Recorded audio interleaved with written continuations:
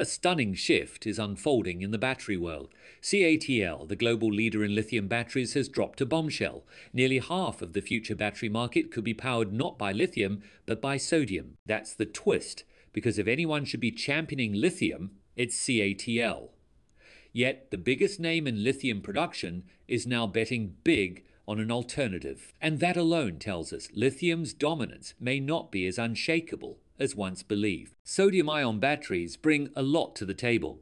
Performance that rivals lithium at a fraction of the cost, with salt being far more abundant and accessible. It's no wonder CATL and others are pushing toward mass production. But the big question hangs in the air: will sodium truly spark the next energy revolution, or will it forever remain in lithium's shadow? CATL isn't just another player. It's the undisputed giant, holding nearly 40% of the global market as of 2023. With that kind of influence, their vision of the future isn't just speculation, it's a roadmap the industry takes seriously. In a headline-making interview with Reuters in late 2024, CATL co-founder Robin Zeng flipped the script on battery hype. Instead of backing solid-state as the next big thing, he doubled down on sodium-ion, boldly predicting it could capture up to half of the market CATL already dominates. And this isn't just talk. CATL has already cracked the code on integrating sodium batteries into its innovative hybrid packs,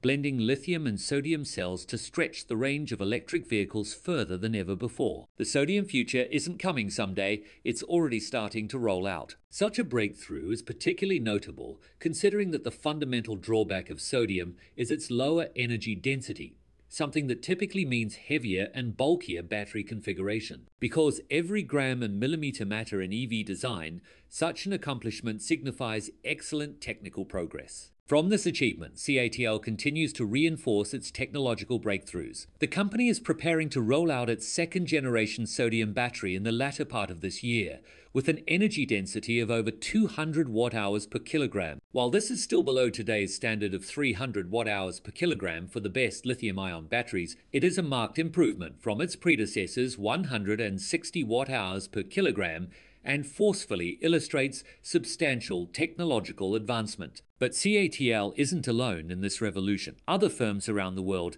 are also racing to boost sodium-ion battery production capacity, positioning themselves for what appears to be an inevitable mass-scale market shift. The question is, therefore, whether or not sodium batteries really are the future of battery science, and if so, what specific hope Robin Zeng and the industry in general have for this new technology. Because while lithium continues to dominate the spotlight, sodium is quietly checking every box that matters: cost, abundance, safety, and scalability. So, what exactly makes this humble element such a strong contender in the battery race? The underlying principles of sodium-ion batteries are a very basic technological breakthrough. The novel power storage units bear a remarkable resemblance to their lithium-based counterparts, sharing the same structural characteristics and reflecting the architecture of conventional lithium-ion batteries. They also possess the same magnitude of round-trip efficiency factors, ensuring that the delivered energy is very much a replica of the input energy at startup cycles. Yet this extremely significant technological advancement is not entirely devoid of inherent limitations.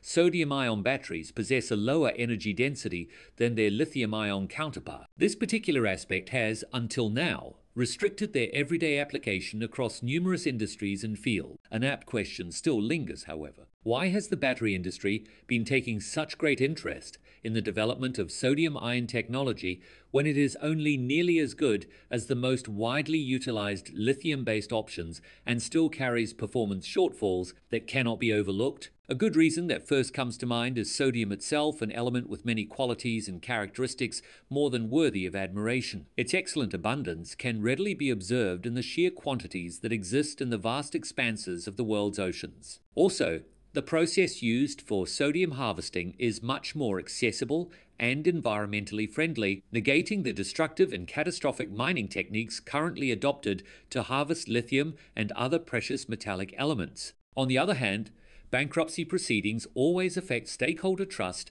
and raise serious questions regarding underlying business realities. The question now is whether this development is merely an exercise in financial maneuvering or represents more basic structural issues within the firm. With energy density concerns and falling lithium prices tilting the scales, Could this be a bubble waiting to burst, or are we simply watching the painful early steps of a revolution in the making? Sodium-ion batteries represent an interesting technological frontier in the rapidly evolving electric vehicle landscape. While industry titans CATL, BYD, and Natron are at the forefront, my skepticism regarding their short-term viability in EV applications is unflappable. The root issue is energy density, a critical metric where sodium-ion batteries consistently trail lithium batteries with much lower power-to-weight ratios. The economic dynamics behind the production of sodium-ion batteries present an interesting paradox. Even though they incorporate more affordable materials in their manufacture, the batteries themselves have a higher cost per unit of stored energy due to their lower energy density. Even though the differential cost that lower-cost componentry produces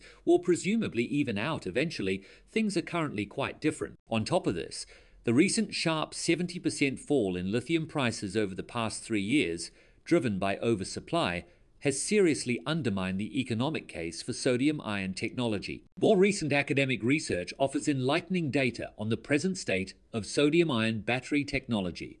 In February of 2025, Columbia University's Dr. Dan Steingart reported findings in Science magazine indicating a fundamental scalability issue.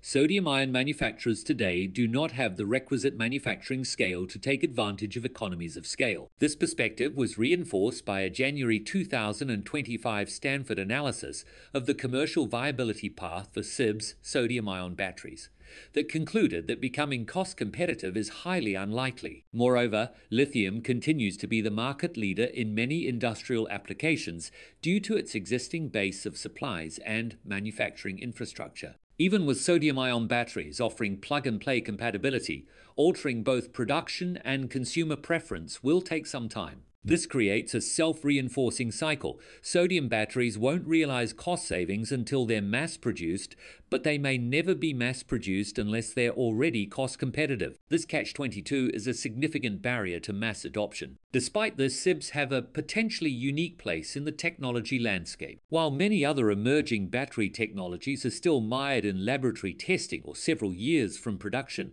sodium-ion batteries are already beginning to launch their market, aided by some of the world's leading battery producers. This compressed deployment timeline places them well up high on the technological readiness level for Battery Energy Storage System (BESS) users, at least where they perhaps receive a level 9 score, but slightly lower for other uses. While SIBs certainly face big hurdles to clear, their issues appear to be more solvable than other nascent next-gen battery technologies in the works. If they can successfully scale these barriers, sodium-ion technology can be the crucial change our energy system so sorely requires. That being said, what's your opinion? Do you believe sodium-ion batteries have sufficient potential to gain market traction? Thank you for watching.